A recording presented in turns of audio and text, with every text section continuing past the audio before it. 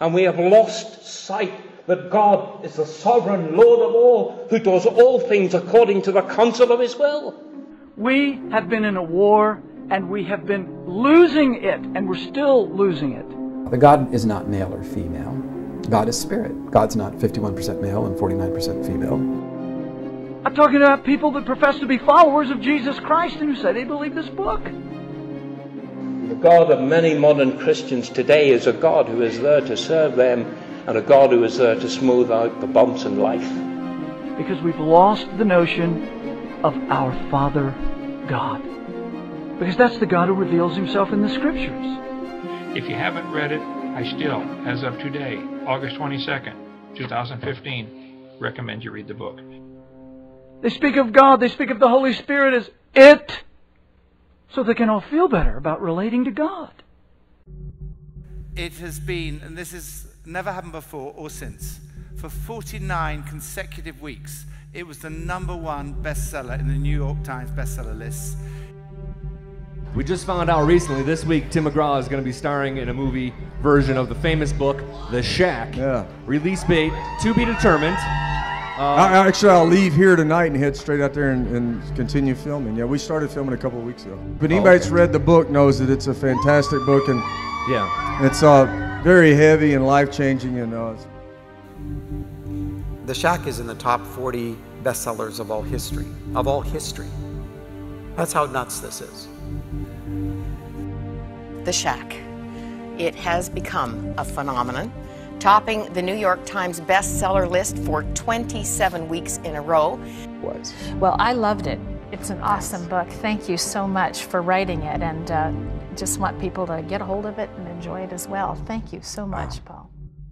11,000 copies sold in 4 months from a garage. Well, not only that, through that garage we shipped 1.2 million in 13 months with less than $300 in marketing and advertising. So it was a phenomenon that was grassroots from the very get-go.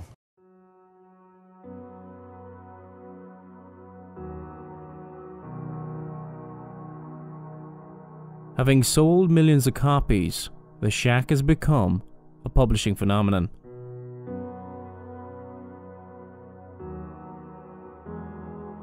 The Shack was published in 2007 and has gone on to become a New York Times bestseller. The Shack was authored by Canadian author William Paul Young. Originally not intended for publication, people close to Young encouraged him and helped in the novel's publication. This book is extraordinary. It was originally written, William Paul Young's wife asked him to write a book for their 6 children to explain a little bit about what had happened in his life. She expected it to be between 4 and 6 pages long. He produced this in a ring folder, 15 copies for family and friends. Family and friends thought, I want my friends to see this. And so they started photocopying it. Eventually, in 13 months, they sold from a garage over 1 million copies. Wayne Jacobson and Brad Cummings are the publishing company, Windblown Media, and They did this just to help you do this. Exactly, and they did it because 26 publishers turned us down. Paul Young didn't consider himself a writer, but he wrote a story for his kids that has turned out to be a quick-selling phenomenon known as The Shack. In it, Paul shares a fictional story of a man whose daughter died under tragic circumstances and of how his world was changed forever during his greatest moment of sadness. The Shack is filled with lessons about tragedy and triumph, and it will challenge the way you view life. The story centers around a man by the name of Mackenzie Allen Phillips, called Mac by his friends and family. In the course of the book, Mac, a father of 5, loses his daughter tragically during a camping trip. His daughter Missy has been abducted and murdered by a serial killer, and all the police find is a bloody dress in a shack in the woods. The shack represents for Mac the place of his deepest pain, also called the great sadness in the novel. You very much are Mac, the main character. Yeah, very much. The weekend Mackenzie spends, you have to remember always, I'm writing this for my children. This is trying to wrap my experience, my history into a story. And the weekend Mackenzie spends in the shack, which is the focus center of his loss, his pain, and it represents 11 years of my life in trying to deal with, I use the shack as a metaphor. It's the inside house of the soul. It's the broken heart.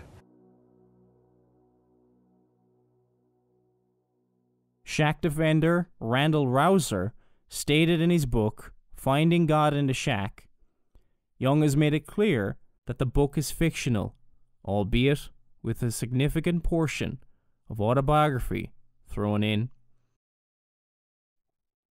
This fictional book looks at how Mac, through an encounter with the three persons of the Trinity at the shack, finds healing. The book has been declared by many as a wonderful help for those dealing with pain in their lives. Others, however, have stated that the shack teaches theological heresy about the Trinity and other matters. The author William Paul Young stated that criticisms have come almost exclusively from religious folk. Of course, there are those who have taken a position without having read the book for themselves, thereby discounting their right even to pretend an opinion. But there are others who truly feel the weight of responsibility to protect the flock of the faithful and to defend God against the intrusion of heresy or seductive doctrines. We are grateful for these brothers and sisters who are part of the family conversation, and we have carefully considered their responses. And I have emails from people whose lives have been transformed. Others who have some theological beefs with quotes and page numbers from the shack. Randall Rouser, a supporter and defender of the book, commented, "Within Christianity, there are few words that cut to the quick as sharply as heresy. And the shack has certainly been charged with its share of heresies." I just happened to mention one time, or a couple of times, that I had read a book that, while I was in prison for 9 years over the dumbest law in the history of America, structuring, I read a book called The Shack, which was a novel. It's a story. It's made up, okay? It's a novel. But very interesting and very life-changing. So, and so hundreds of people have written me saying, thank you for recommending that book. I read it and I loved it and it changed my life. Hundreds of people. But several have said, oh, you're a Hovind, you're a heretic, for even recommending that book. That book's heresy. So in this novel, he spends the weekend with God. God, why did you let this happen? If you haven't read it, I still, as of today, August 22nd, 2015, recommend you read the book. And that's going to anger some of these guys who wrote me letters. Well, listen, if you don't think people should read it, then you certainly shouldn't read it, and don't do it. Man, if you think it's bad, stay away. Who is right, the critics or the defenders of the book? Does the shack have a theology, or are we reading too much into it? In a foreword to the book, The Shack Revisited, by C. Baxter Kruger, William Paul Young, the author of The Shack, stated that The Shack was never intended to be a systematic theology or another book of pragmatic proof texts, useful for badgering unwitting unbelievers into religious submission. It is fiction, and it is story. It seems to be clear that the book is fiction. But does this mean that there is no theology being taught? William Paul Young states on the same page of this foreword, "Please don't misunderstand me. The Shack is theology, but it is a theology wrapped in a story, the Word becoming flesh, living inside the blood and bones of common human experience." So you weren't setting out to write a theological treatise on the nature of God. You were writing about something deeper. Yeah. Well, I don't know if there's much deeper than a theological treatise, but my intent was not to be trying to say, okay, this is Theology 101, systematic theology. It's not that. And but the book is highly theological. But life is theological. If God is involved in all the details of our lives, then life is theological. It is clear from Young's own words that the shack is theology. But what theology? Well, God's used you to shatter the preconceptions that a lot of us have about God. I think everybody's got some. We seem to like to put him in a box and to be able to evaluate what he wants so easily. You know, this is a work of fiction. This is a novel. Your mom was a little distressed, though. Oh when yeah, she closed the book, called my sister, and said, "Your brother's a heretic." You know, but she got past that. It's a great story. But and she's comfortable with it now. Does it matter that it is fiction? Does it make any error it teaches okay?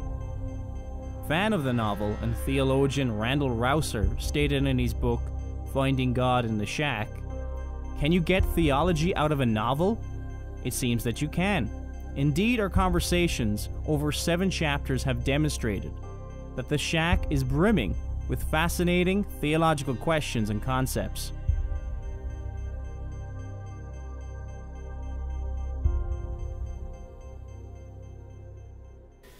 Arising from the Reformation of the 16th century, there was a battle cry that rallied the reformers and those who were a part of the Reformation, and that rally cry was Sola Scriptura.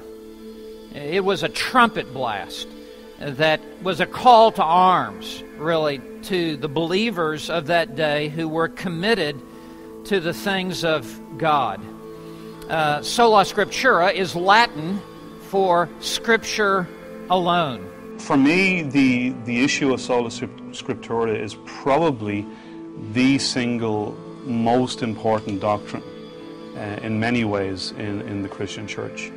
But I see the doctrine of Sola Scriptura is that the Bible is all we need. It's theological jargon to point to a book and say, that book is the Word of God. It's quite another thing for the deepest recesses of your heart and life to be under its power. That's your conscience. Luther's confession was, my conscience is held captive by the Word of God.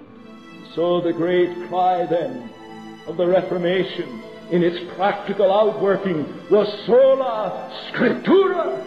And Luther's great and monumental work was to get the Scriptures into the language of the common people of Germany.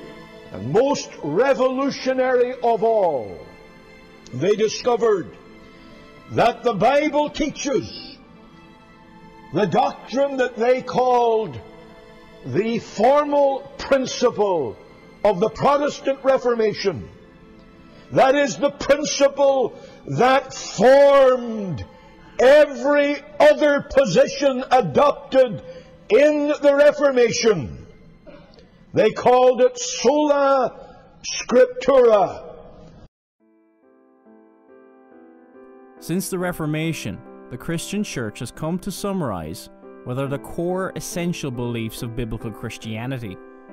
One of the foundations of the Reformation, one of the greatest revivals the world has ever seen, was Sola Scriptura. The doctrine of Sola Scriptura teaches that the Scriptures alone are the ultimate authority and not the imaginations of men. 2 Timothy chapter 3 verses 16 to 17 reads, all Scripture is given by inspiration of God and is profitable for doctrine, for reproof, for correction, for instruction in righteousness, that the man of God may be perfect, thoroughly furnished unto all good works. We see from this verse that all that is needed to live the Christian life are the Scriptures. It is God-breathed. The Scriptures are sufficient for every good work. To seek to know God outside of these Scriptures is unbelief. Hebrews chapter 1 verses 1 to 3 reads, God, who at sundry times and in diverse manners spake in time past unto the fathers by the prophets, hath in these last days spoken unto us by his Son, whom he hath appointed heir of all things, by whom also he made the worlds, who being the brightness of his glory, and the express image of his person, and upholding all things by the word of his power, when he had by himself purged our sins, sat down on the right hand of the Majesty on high. Here we are told, while in times past God spoke to men in various ways, in these last days God has already spoken by his Son, the Word of God. The Bible states that we have this more sure Word of God, which is more sure than God's own audible voice from heaven.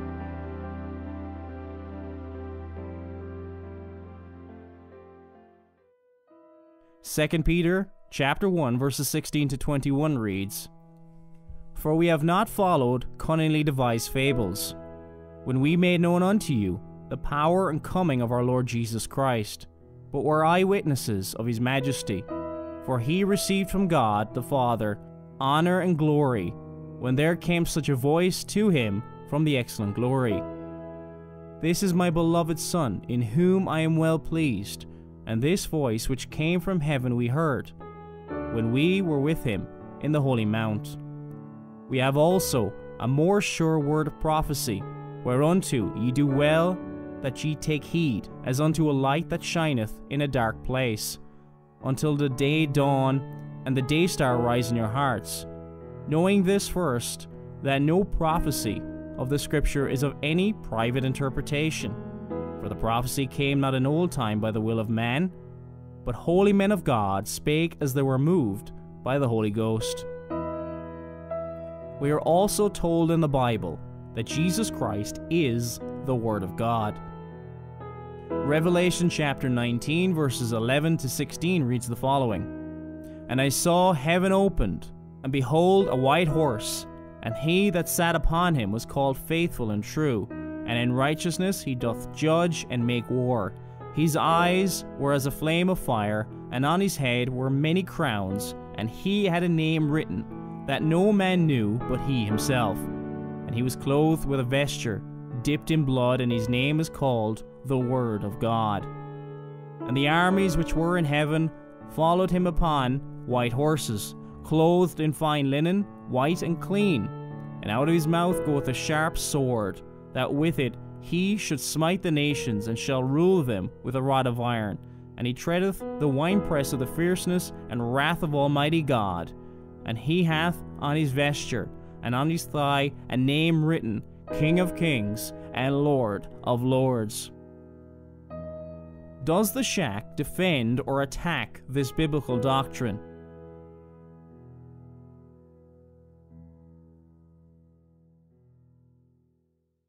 In the novel, the main character, Mac, receives a note from God, or as he calls him, Papa.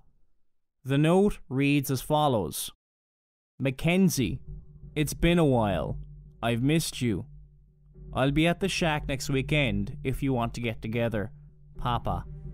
Papa was a name used for God in the book, and it was originally used by Nan, Mac's wife. Mackenzie, the main character, lives in Oregon, where I'm living now, and you know, Mackenzie's me, and so he has children. They go camping. They have a huge loss. He experiences a huge loss that centers around a shack way out in the wilderness in Oregon. And 4 years later, he gets invited through a mysterious note that is written in such a way that it could be from the perpetrator, it could be from just a bad joke, or actually it could even be from God inviting him back to the place of his pain. The shack. This book, while fiction, represents God in a certain light. The book represents a God that is still giving divine revelation. This would deny the sufficiency of Scripture and place it outside of historic and theologically orthodox Christianity. Mac recalls later in the book of his seminary background when he said, "In seminary, he had been taught that God had completely stopped any overt communication with moderns, preferring to have them only listen to and follow sacred scripture, properly interpreted, of course. God's voice had been reduced to paper, and even that paper had to be moderated and deciphered by the proper authorities and intellects. Nobody wanted God in a box, just in a book.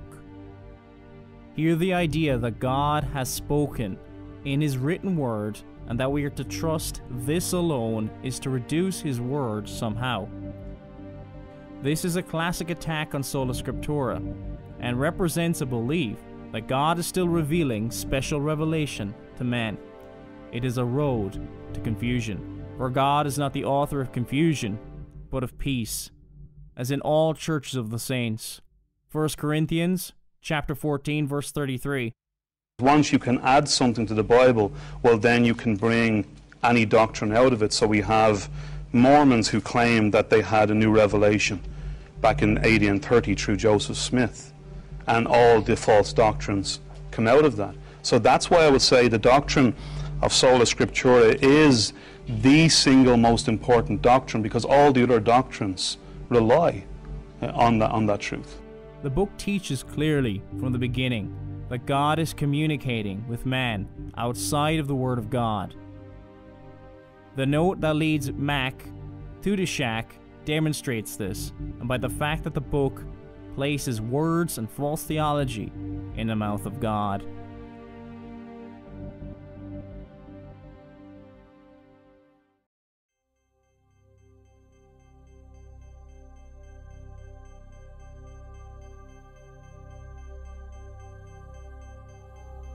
The novel also attacks the objective truth of the Bible. If the Papa of the shack represents truth, metaphorically or otherwise, then the Bible cannot be trusted. God the Father, or Papa in the book, is blasphemously represented as a large, black African woman who stated the following: Mackenzie, I am neither male nor female, even though both genders are derived from my nature. If I chose to appear to you as man or a woman, it's because I love you. For me to appear to you as a woman and suggest that you call me Papa is simply to mix metaphors to help you keep from falling so easily into your religious conditioning. Throughout the Scriptures, God is called God, not Goddess. Father, not Mother. He, not she. Him, not her. And Scripture calls Christ Son, not daughter. Lord of lords, not Lady of ladies. Bridegroom and husband, not bride or wife. Prophet, not prophetess. High priest, not priestess. King of kings, never Queen of queens. Never. God revealed Himself as male, nor does God ever represent Himself as female anywhere in the Bible. To falsely represent God in this blasphemous way, other than how He has chosen to reveal Himself, is to violate the second and third commandments. When preaching on Mars Hill, Paul described God this way: God that made the world and all things therein, seeing that He is Lord of heaven and earth, dwelleth not in temples made with hands, neither is worshipped with men's hands, as though He needed anything, seeing He giveth life and breath and all things. He giveth to all life and breath and all things. This truth, that God has revealed Himself as male, along with all the other members of the triune God, is also attacked by C. Baxter Kruger's companion work, The Shack Revisited. Sometimes Jesus speaks of the Holy Spirit using the pronoun He, while the Greek word for spirit, pneuma, is neuter, and the Hebrew word ruach wind, or spirit is feminine. And, you know, a black woman. Exactly. And imagery is always going to be inadequate because God is not male or female. And, you know, this is a work of fiction. This is a novel. We are never to use our imagination or anything else to form a similitude or likeness of any of the members of the Trinity. Deuteronomy chapter 4 verses 12 to 16 reads the following.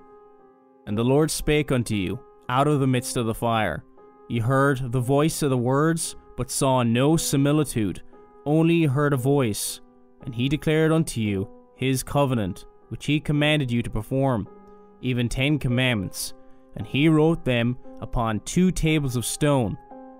And the Lord commanded me at that time to teach you statutes and judgments, that ye might do them in the land whither ye go over to possess it. Take ye therefore good heed unto yourselves, for ye saw no manner of similitude on the day that the Lord spake unto you in Horeb, out of the midst of the fire, lest ye corrupt yourselves and make you a graven image, the similitude of any figure, the likeness of male or female. Richard Bennett, a former Roman Catholic priest, comments, in the Lord's infinite wisdom, his manifestation of himself excluded everything that could be represented pictorially. Because the Holy God is totally other and separate from his creation, to picture a created man and to label that picture with the name of the Creator is to confuse the Creator with the creation. Pictures and images produce a subjective impression in the one who sees them. Any image of Christ confuses and obscures the distinction between God and his created world. Thus, they are deceptions. Nicholas Ridley, a 16th century reformer, rightly observed, images in the church either serve to edify or to destroy. If they edify, then is there an edification which the scriptures neither teach nor command, but always disallow? If they destroy, they are not to be used, for in the church of God, all things ought to be done to edify. Early church father Athanasius stated, the invention of images came of no good, but of evil, and whatsoever hath an evil beginning can never in anything be judged good, seeing it is wholly naught. The second commandment, as quoted in Exodus chapter 20 verses 4 to 6, reads the following. Thou shalt not make unto thee any graven image, or any likeness of anything that is in heaven above, or that is in the earth beneath, or that is in the water under the earth. Thou shalt not bow down thyself to them, nor serve them, for I the Lord thy God am a jealous God, visiting the iniquity of the fathers upon the children unto the 3rd and 4th generation of them that hate me, and showing mercy unto thousands of them that love me and keep my commandments. When writing about the second commandment, Thomas Watson stated, to set up an image to represent God is debasing him. This command was violated in the book as the Holy Spirit was represented as an Asian woman, Sarayu, and there was the use of William Paul Young's imagination of his image of Jesus. We are to trust the Word of God alone in how we worship and represent God. Anything else makes little of God, which is irreverent and blasphemous. Image worshippers usually deny that they worship the image itself, but often maintain that it is only to aid in their worship of God. Such an example can be seen in the Roman Catholic Church's Catechism, which quotes Thomas Aquinas as saying, religious worship is not directed to images in themselves, considered as mere things. The movement towards the image does not terminate in it as an image, but tends towards that whose image it is. That was also the case in Israel, when the people called for Aaron to make an idol to represent the God that delivered them out of Egypt. They of course realized that the golden calf, which was just created from gold, had not been the entity which delivered them from the land of Egypt. The golden calf was to represent God, as much as the images used in the shack are.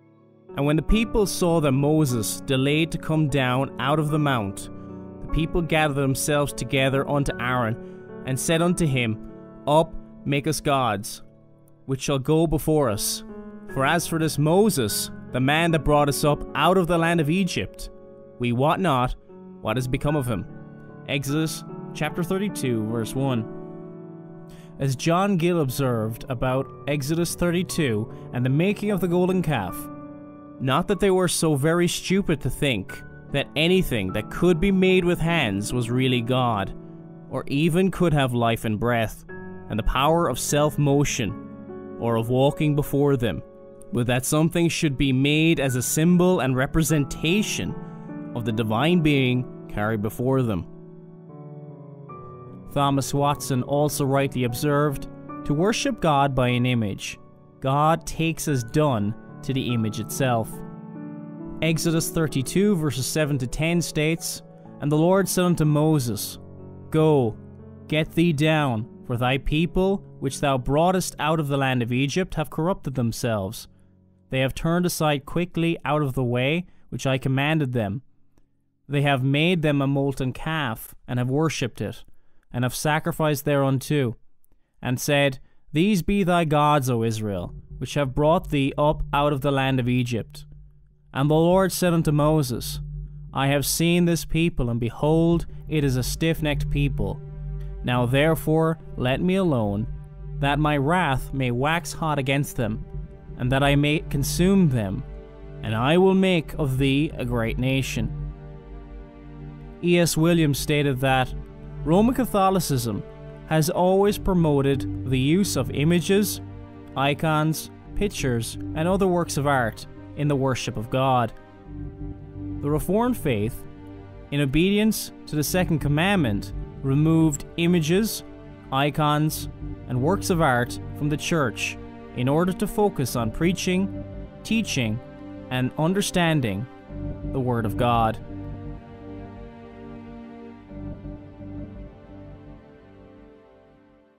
Was the Father crucified? Hello. Having a problem here. Was the Father crucified? The Son is crucified. The Father is in the Son. Was the Father crucified? Sure. The Father was crucified.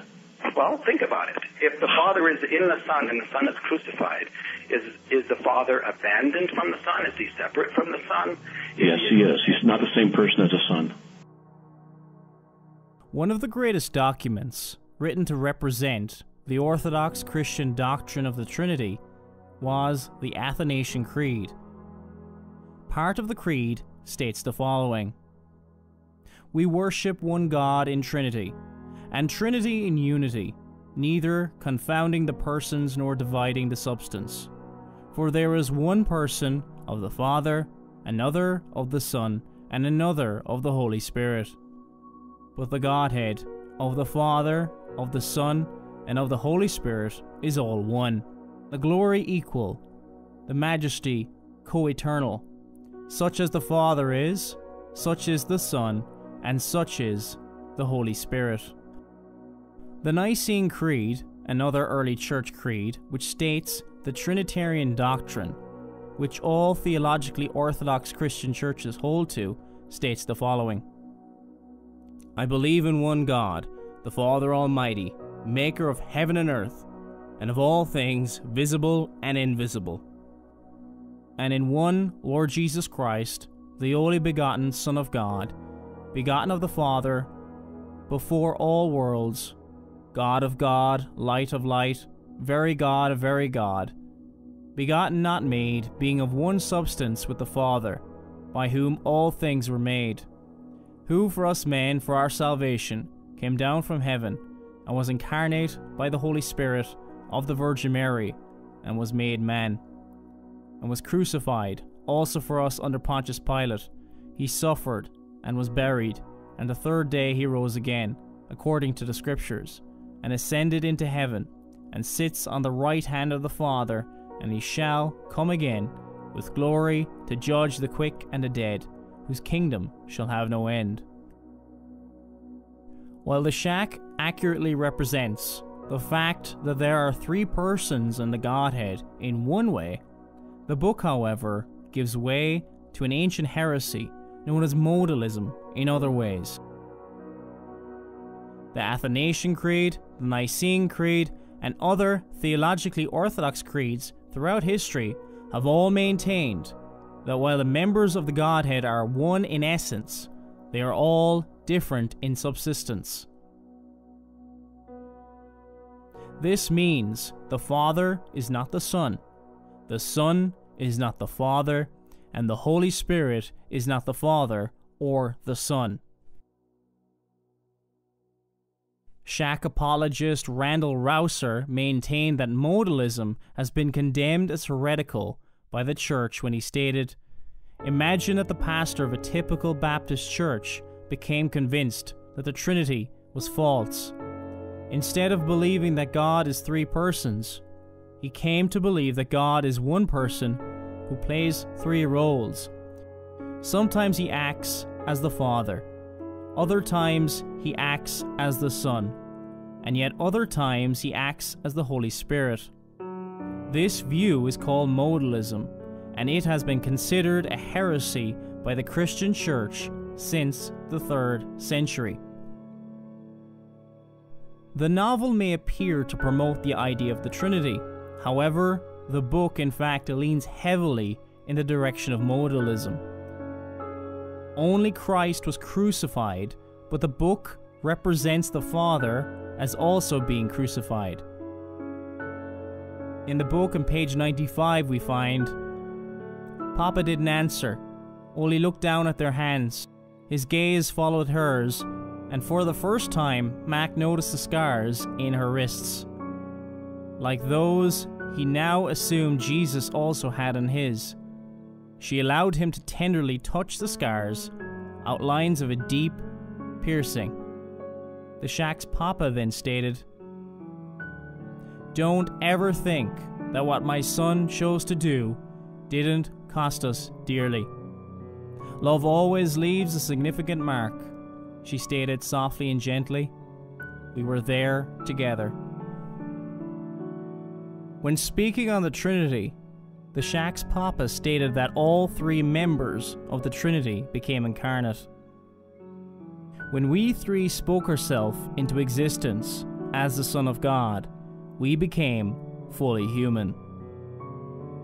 On the error of modalism, Mark Jones and Joel Beakey stated in their Puritan theology that early anti-Trinitarians argued that if Christ is God, of the same substance with the Father, then the Father was incarnate too. The only member of the Godhead who became incarnate was Jesus Christ, not the Father or the Holy Spirit.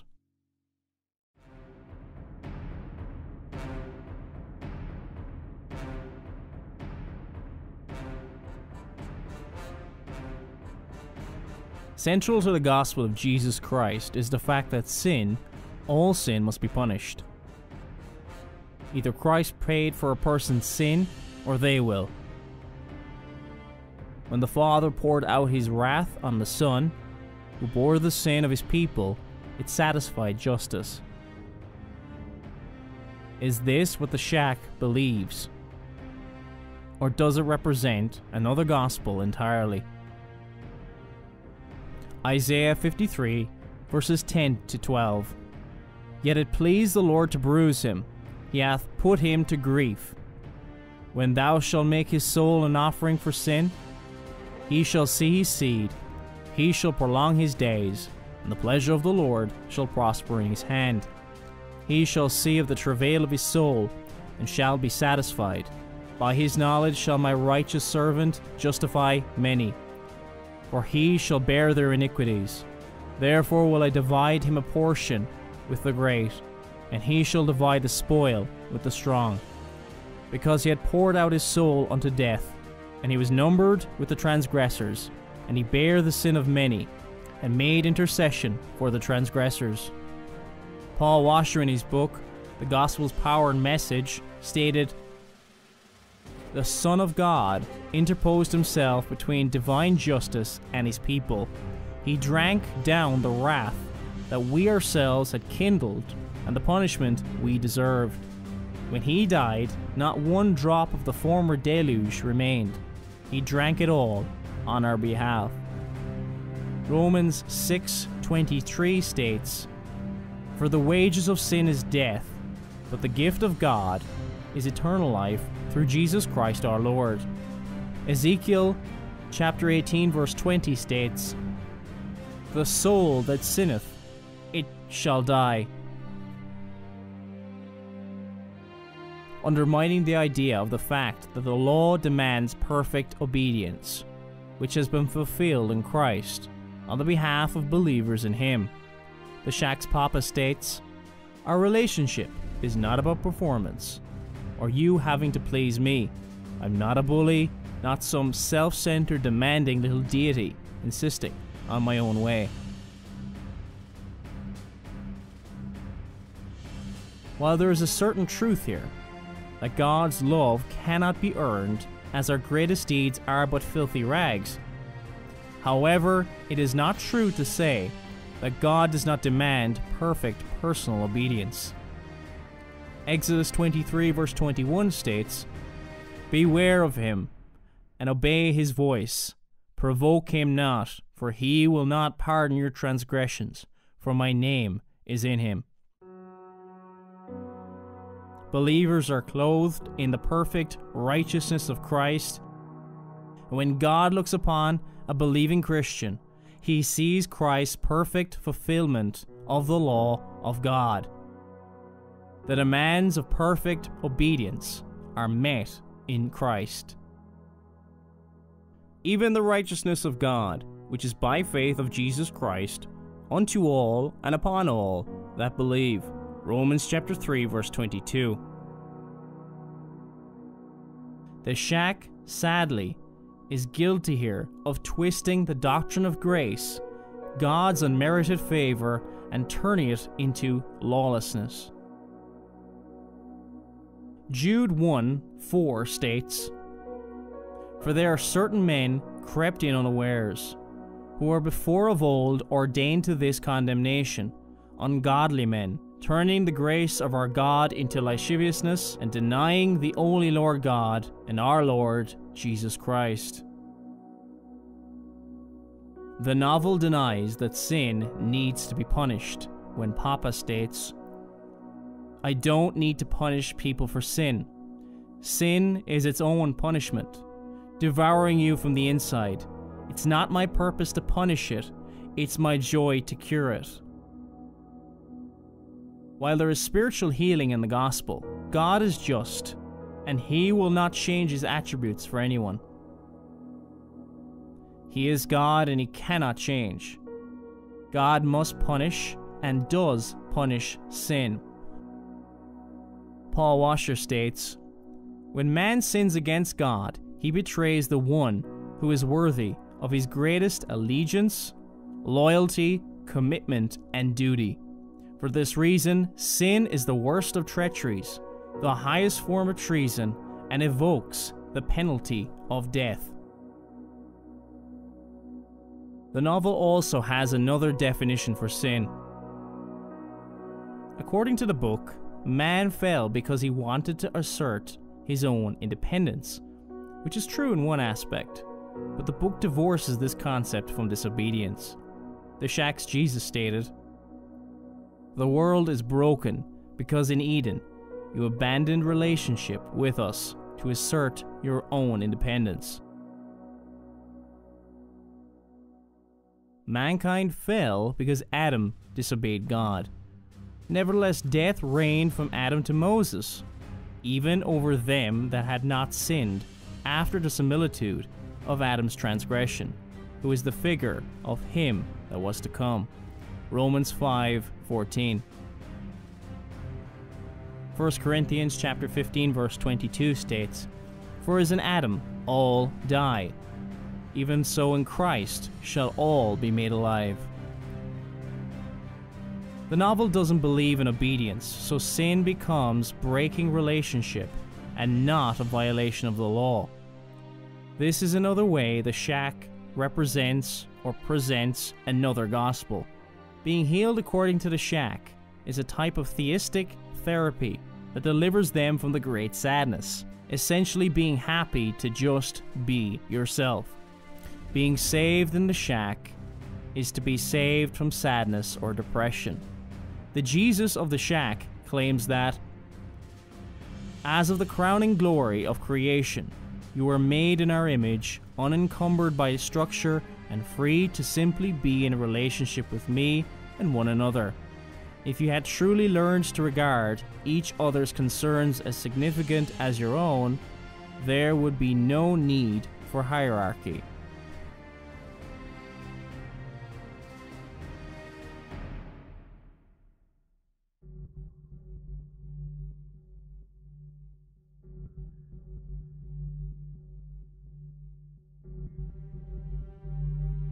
The theology of the shack clearly rejects hierarchy, and therefore the necessity of obedience. The shack's Holy Spirit, or Sarayu, stated that, "You humans are so lost and damaged that to you it is almost incomprehensible that relationship could exist apart from hierarchy." In another part, the shack's Jesus stated that, "Once you have a hierarchy, you need rules to protect and administer it. And then you need law and the enforcement of the rules. And you end up with some kind of chain of command or a system of order that destroys relationship rather than promotes it." Later in the book, in a different exchange with Mac, the shack's Sarayu, or Holy Spirit, taught the following: "The Bible doesn't teach you to follow rules. It is a picture of Jesus." So it is no surprise to see the doctrine of feminism, which rejects male headship in the home, emerging in the book. In an exchange with Mac, the shack's Jesus stated, "Women in general will find it difficult to turn from a man and stop demanding that he meets their needs, provides security, and protects their identity, and return to me." While there is an element of truth in here, as a woman can make a man more important than Christ, it is not one or the other if the man is her husband. Married women can and do serve God by submitting to their husbands. As long as the commands do not contradict any clear commands in God's law, then a married woman is commanded to obey God and her husband. The shack's Jesus also stated, "The world in many ways would be a much calmer and gentler place if women ruled." This would mean that the Bible's command for wives to submit to their husbands is harmful to families, and that they would be better with female leadership.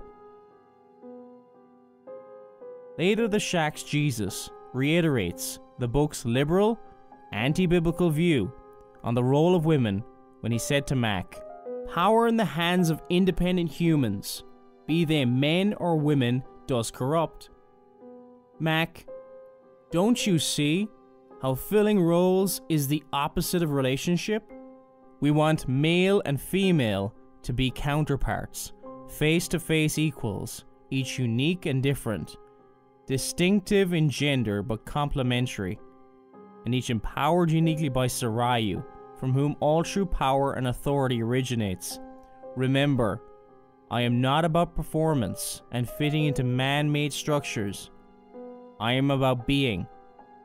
As you grow in relationship with me, what you do will simply reflect who you really are." So the shack sees the command of wives submit to your husbands in Ephesians chapter 5 verse 22 as man-made.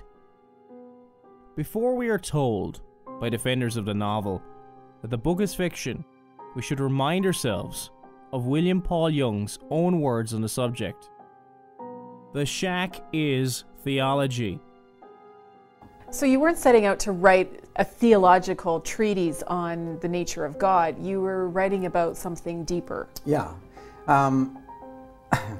Well, I don't know if there's much deeper than a theological treatise, but my intent was not to be trying to say, okay, this is Theology 101, systematic theology. It's not that. And but the book is highly theological. But life is theological. If God is involved in all the details of our lives, then life is theological.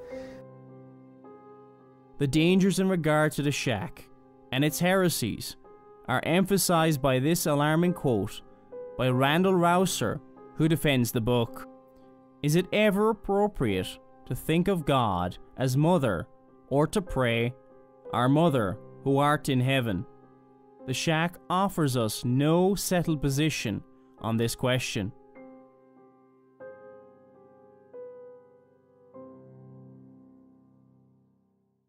On page 225, we're told by God, quote, "In Jesus I have forgiven all humans for their sins against me, but only some choose relationship."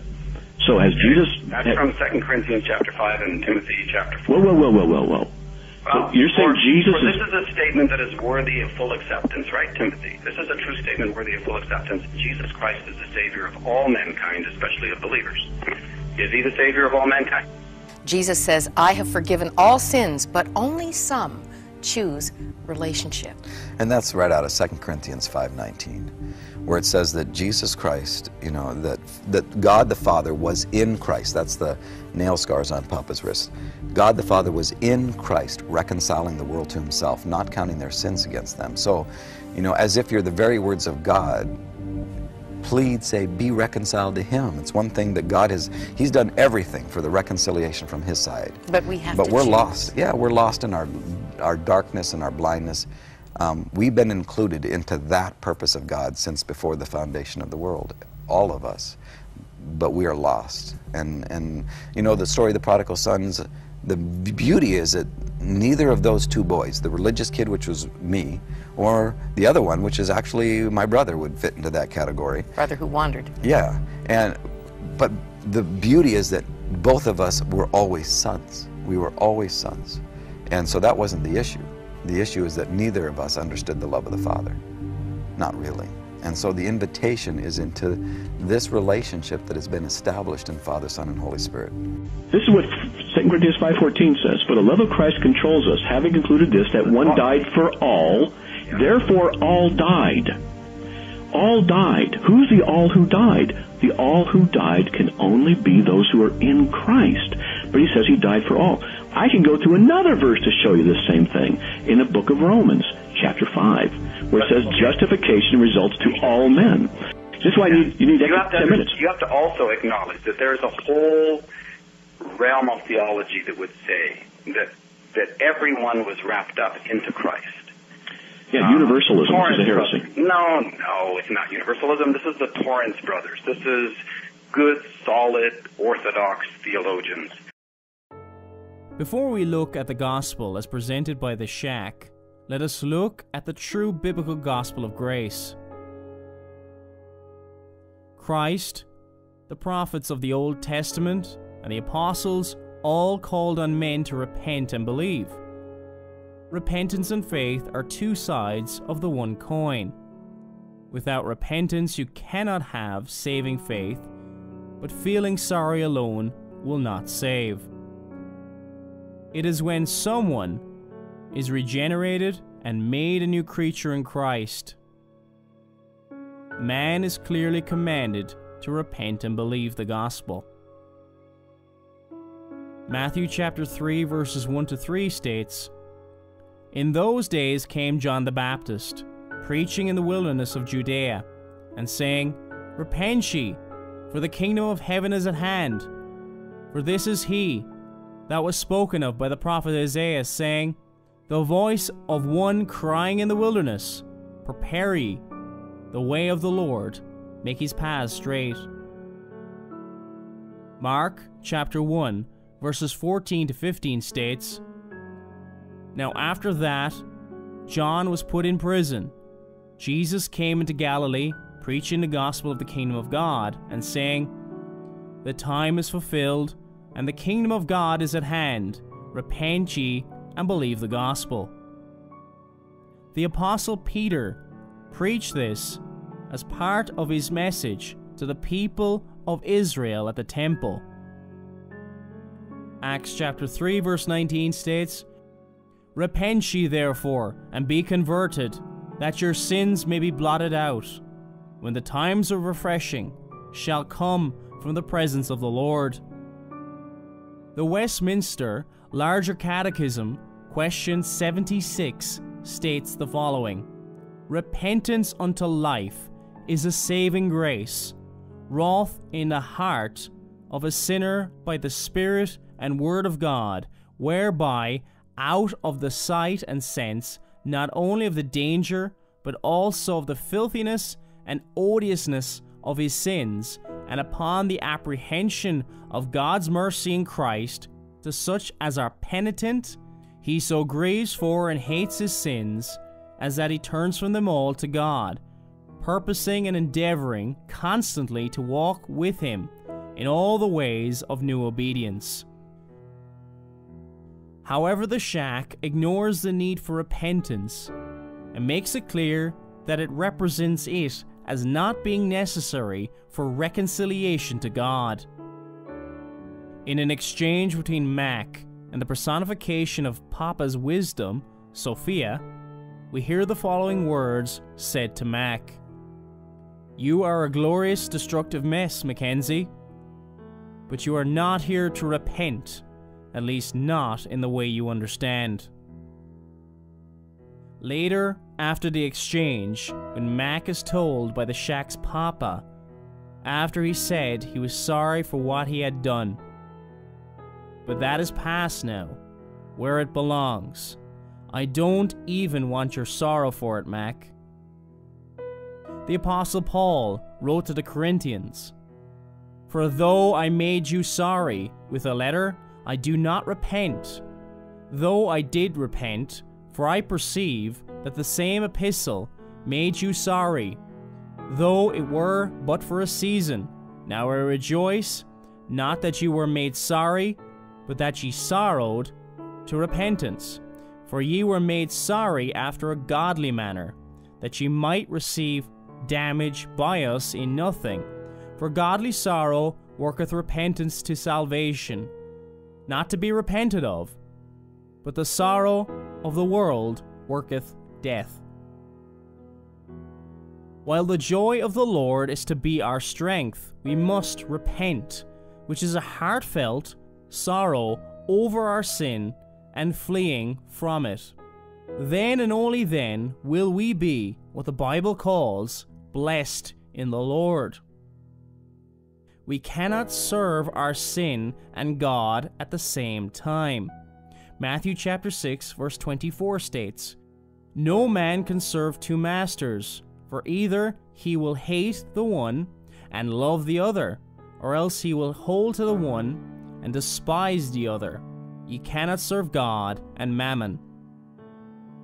The Lord is nigh unto them that are of a broken heart, and saveth such as be of a contrite spirit. The sacrifices of God are a broken spirit, a broken and a contrite heart, O God, thou wilt not despise. The Lord does not call us to constant sorrow, but joy in him. But we are to turn from and hate our sin.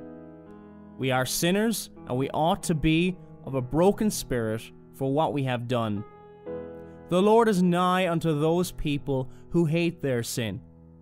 This concept is foreign to the spirit of the Shack. So no repentance is required for reconciliation. But what does the book teach by way of a gospel? Is it the true biblical gospel where all who come to Christ are forgiven of their sins and clothed in Christ's perfect righteousness? Or is it something else? Unfortunately for William Paul Young and the millions of readers of The Shack who agree with the book, it is something else. The Apostle Paul condemns the preaching of any other gospel. He stated, "I marvel that ye are so soon removed from him that called you into the grace of Christ unto another gospel, which is not another, but there be some that trouble you, and would pervert the gospel of Christ. But though we or an angel from heaven preach any other gospel unto you than that which we have preached unto you, let him be accursed. As we said before, so say I now again, if any man preach any other gospel unto you than that ye have received, let him be accursed. Papa in the Shack explains this other gospel to Mac when he stated, "Honey, you asked me what Jesus accomplished on the cross? So now listen to me carefully. Through his death and resurrection, I am now fully reconciled to the world." Mac responds by saying, "The whole world? You mean those who believe in you, right?" Papa replied, "The whole world, Mac." Papa says that reconciliation is a two-way street, but at best the teaching here is ambiguous. This quote definitely suggests the teaching of universalism, that all men will be or are saved. Later in another part of the novel, Papa says, when talking about Missy's killer, you don't have a relationship with this man, at least, not yet. Forgiveness does not establish relationship. In Jesus I have forgiven all humans their sins against me. But only some choose relationship. Mackenzie, don't you see that forgiveness is an incredible power? A power you share with us. A power Jesus gives to all whom he indwells so that reconciliation can grow? When Jesus forgave those who nailed him to the cross, they were no longer in his debt. While for some, these and other statements may not convince someone that the Shack teaches universalism, but consider the following information from a book written by C. Baxter Kruger. Kruger's book, called The Shack Revisited, includes the endorsement of William Paul Young himself, who said the following on the book's cover: "If you want to understand better the perspectives and theology that frame the Shack, this book is for you." So what does this book say about the Shack and especially the fate of Missy's killer? Missy's murderer is not going to skip through the pearly gates playing with ladybugs. To begin with, heaven is where the Blessed Trinity dwells, and the evil that is hijacked and so horribly twists and misuses this man avoids the light at all costs. While the murderer is forgiven, loved and accepted, while he is embraced and included, he does not know it by any stretch of the imagination, and such unknowing leaves him writhing in pain and trapped in the clutches of darkness. He belongs to the Father, Son, and Spirit. Always has, always will, but he has given himself to participate in darkness. He acts out of the lie of the evil one and its grotesque meaninglessness, wreaking havoc in the lives of all around. He has become a terrible monster, living an alien form of existence in violation of the true self in Christ. And this alien existence must be transformed in the fire of Jesus' love.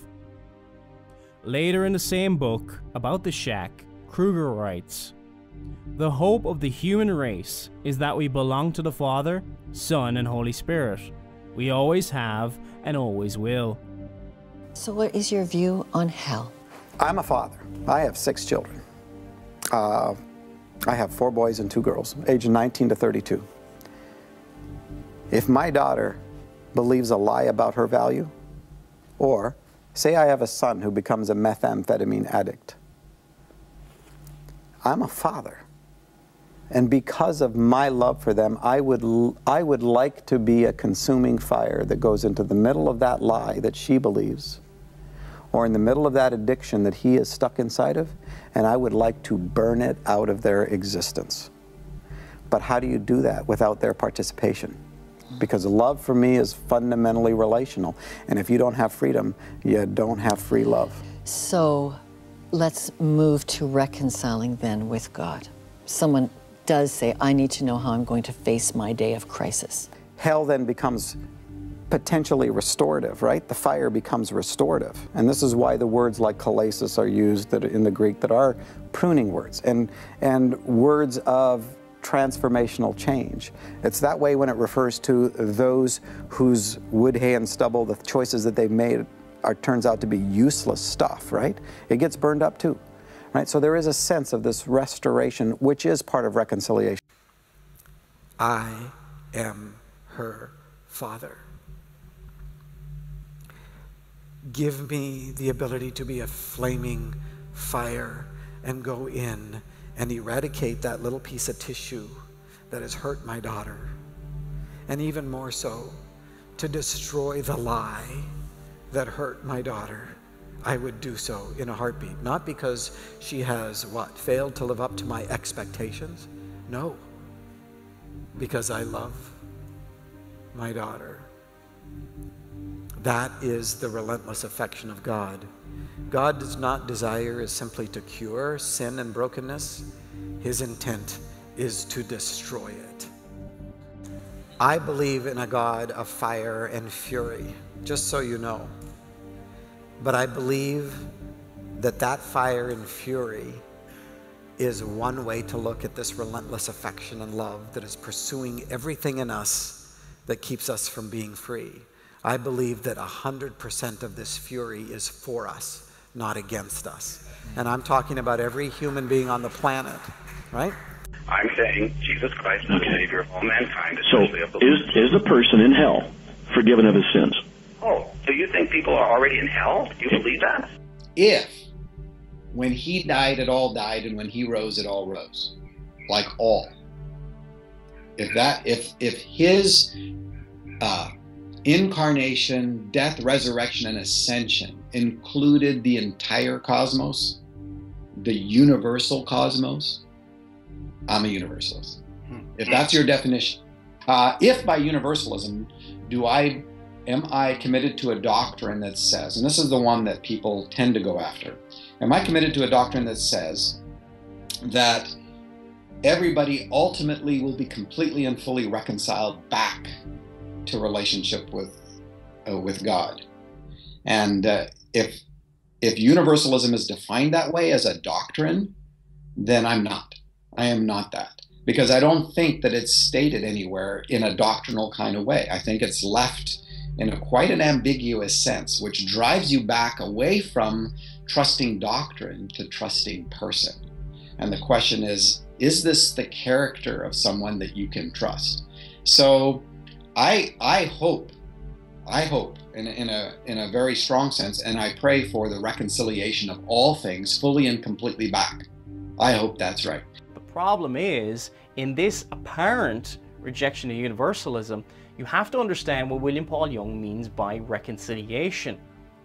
This does not include the atonement. What I mean by that is, and if you read the companion work, C. Baxter Kruger's work on this as well, which William Paul Young endorses, and states if you want to understand the shack better, you need to read this book. He also reiterates that everybody, regardless of whether they're reconciled or not, their sins have been paid for. Now, in repeated interviews, William Paul Young does not answer the question. He avoids it, but he does say, and it's quite clear, he is a universalist. He believes that all sins have been paid for, but that does not mean all are in relationship with the Father. Did he all mankind? Did he cancel it out for everybody who ever lived? Absolutely. So then why would anybody go to hell if the certificate of debt is canceled? Because human beings, we deserve the respect that allows us to say no to relationship forever. They take them all. So it's not the issue that what Father, Son, and Holy Spirit accomplished did not actually accomplish it. The issue is whether we want to participate in the relationship that they accomplished or not. And human beings could say forever no to that relationship, and that would be hell. Sadly, he does not believe in the hell of the Bible. What does he believe? He believes that hell is restorative, and he keeps using these terms over and over: pruning, purging. when you know something about Paul Young's background, and as you said in the introduction, I've known him for over a dozen years, this is somewhat typical of the author. He likes to think outside the box. He's a very intelligent and sharp individual, very likable person. He presented a document to a think tank that he and I incidentally co-founded, and we found great delight in sharing theological stuff with a group of other people, and we talked about all kinds of issues, and one day Paul presented a paper in which he said clearly he was rejecting his evangelical paradigm and embracing universal reconciliation, universal salvation. I responded to his paper point by point and argued that he was wrong biblically, logically, and historically. As a result of that, I guess Paul stopped coming to our group, abandoned us, I sense that anyway, and that happened in 2004. Jesus Christ is the Savior of all mankind. Did Jesus forgive everybody of all of their sins, even those who have died without Christ, in rebellion to Christ, and are going to face that judgment as a goat and be eternally damned? Are their sins forgiven? For Jesus Christ is the Savior of all mankind. Okay, so you can't answer the question. See, if you do, you know you're stuck. So what is the gospel according to the Shack? We don't have to follow any rules, as there are no rules. All we have to do is embrace who we are, and apparently, what we always have been. This is a form of universalism, where those who are in relationship know that they are saved, but all men are loved, embraced, and accepted in Christ. Young and Kruger both believe all men have been redeemed regardless of faith or repentance. In this gospel there is no condemnation for unbelief or sin. Sin punishes us rather than God righteously punishing sin.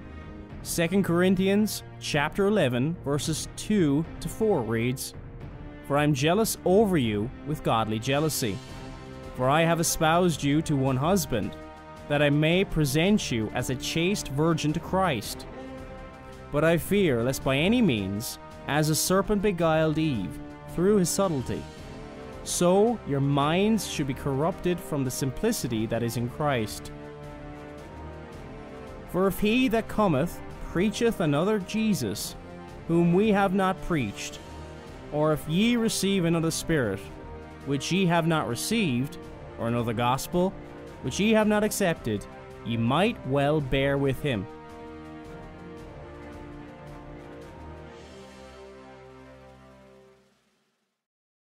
If you have played the fool thus far, and the stripes await you, flee from the wrath to come. Have you been trusting in the God of your own imagination, or the God of the Shack? Are you in love with a book that blasphemes God and denies his word on almost every page? Do you truly know Christ? "Not every one that saith unto me, Lord, Lord, shall enter the kingdom of heaven, but he that doeth the will of my Father which is in heaven. Many will say to me in that day, Lord, Lord, have we not prophesied in thy name? And in thy name cast out devils, and in thy name done many wonderful works? And then will I profess unto them, I never knew you. Depart from me, ye that work iniquity. Do you walk in the narrow way? Enter ye in at the strait gate. For wide is the gate, and broad is the way, that leadeth to destruction, and many there be which go in thereat. Because strait is the gate, and narrow is the way, which leadeth unto life, and few there be that find it. Are you truly born again? Jesus said in John chapter 3 verse 3, Verily, verily I say unto thee, except a man be born again, he cannot see the kingdom of God. A person who is a believer in Christ is a new creature, and he does not serve his old idols as he once did. 2 Corinthians chapter 5 verse 17 reads, Therefore, if any man be in Christ, he is a new creature. Old things are passed away. Behold, all things are become new. Flee from your idolatry. repent of your sins and crimes before a holy God and come to Christ, trusting in Him and in Him alone. Revelation chapter 21 verses 5 to 8 reads, And he that sat upon the throne said, Behold, I make all things new. And he said unto me, Write, for these words are true and faithful. And he said unto me, It is done. I am Alpha and Omega, the beginning and the end. I will give unto him that is athirst of the fountain of the water of life freely. He that overcometh shall inherit all things, and I will be his God, and he shall be my son. But the fearful and unbelieving, and the abominable, and murderers, and whoremongers, and sorcerers, and idolaters, and all liars shall have their part in the lake which burneth with fire and brimstone, which is the second death. Never trust your heart and the imaginations of it. Proverbs chapter 3 verses 5 and 6 read, Trust in the Lord with all thine heart, and lean not in thine own understanding. In all thy ways acknowledge him, and he shall direct thy paths. Jeremiah 17 verse 9 reads, The heart is deceitful above all things, and desperately wicked. Who can know it? Be sure that you know the true gospel and the true God of the Bible, or perish forever under the wrath of God. John chapter 3 verses 35 to 36 states, He that believeth on the Son hath everlasting life, and he that believeth not the Son shall not see life, but the wrath of God abideth on him. Wherefore, gird up the loins of your mind, be sober, and hope to the end for the grace that is to be brought unto you at the revelation of Jesus Christ. As obedient children, not fashioning yourselves according to the former lusts in your ignorance, but as he which hath called you is holy, so be ye holy in all manner of conversation, because it is written, Be holy, for I am holy. The evidence that you have come to know God is not simply religious activity or morality, but the realities of what we are finding in 1 John, if you are a Christian, will be realities in your own personal life. When I said at the beginning that the true Christian walks in the light, they live a style of life that reflects the character of God and conforms to the will of God. Is that a reality in your life? When I say that a true Christian is sensitive to sin, are you sensitive to sin? And does the Holy Spirit lead you to pronounce that sin before Him? If you think your sins are so wonderful, if you think your sins are to be clung to and Christ rejected, know this for sure, that you have heard the one message, the one gospel in which there is deliverance, the truth of God. Are your sins so wonderful that they're worth going to hell for? Because they'll surely take you there unless you turn from them to this Saviour, Jesus Christ.